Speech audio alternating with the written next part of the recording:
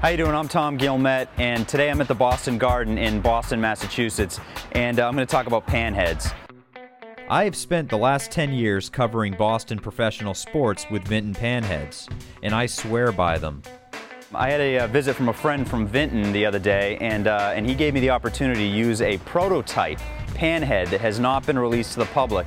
That's going to be an improvement on the Vision 10 series of panheads. This is a Vision 10 right here from the TV truck that we work on, and you can see it's been around the block. It's pretty beat up. And the design that we have used as long as I've used Vinten, the wedge plate goes right onto the top of the tripod and locks into place, and you adjust the balance of the camera by sliding the plate forward and back. And then once you get it into place, you take this knob and you tighten it down. And in order to remove it, this loosens, slide the plate back, you have to push this button in, and then you have to slide the plate off. Well, when you're really, you're out in the field and you're trying to fumble with the panhead and getting this plate on here, it's not always that easy with a camera on here to find exactly how you got to get that in there. It's just tricky to do it. Well, the new design on the prototype from Vinten uses a whole different slide plate design. It's on loan to me, so let me install it on the tripod and I'll show you what I'm talking about.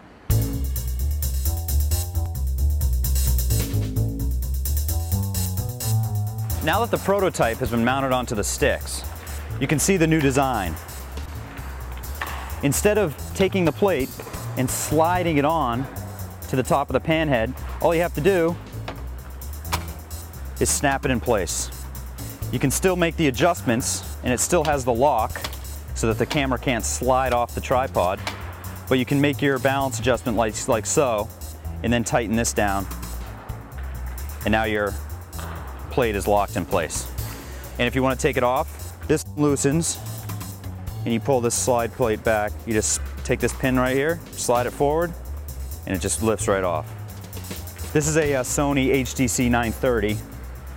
Take this camera, put it on the plate, lock it in place. Now that I have the camera mounted on the panhead, let's take a look at the friction and perfect balance controls. This is your panning friction. This is your tilt friction.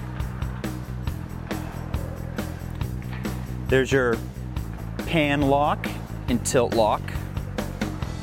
And over here is the perfect balance control, and you can use this to dial in the weight of your camera for counterbalance.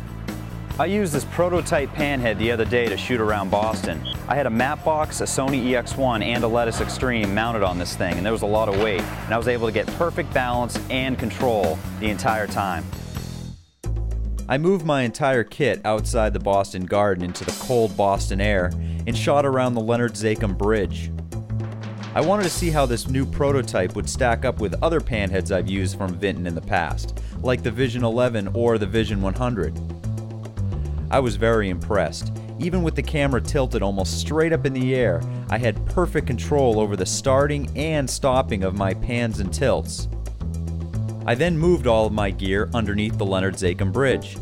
I performed this perfectly smooth left to right camera pan with precision, and I was so happy to see that the cold weather did not affect this prototype panhead. This panhead's rated for about 37 pounds, and I had about 25 pounds on it, and it balanced very well. I also tested this panhead in extreme cold temperatures while shooting a documentary in the White Mountains of New Hampshire. The panhead worked perfectly at 15 below 0 Fahrenheit, and with the carbon fiber sticks, the setup was easy to move around in the deep snow. I found the new additions added to this panhead by Vinten quite helpful, like a small compartment that held extra wedge plate screws. For more information on Vinten panheads and a lot of other cool TV stuff, check out my website at www.tomguillemette.com.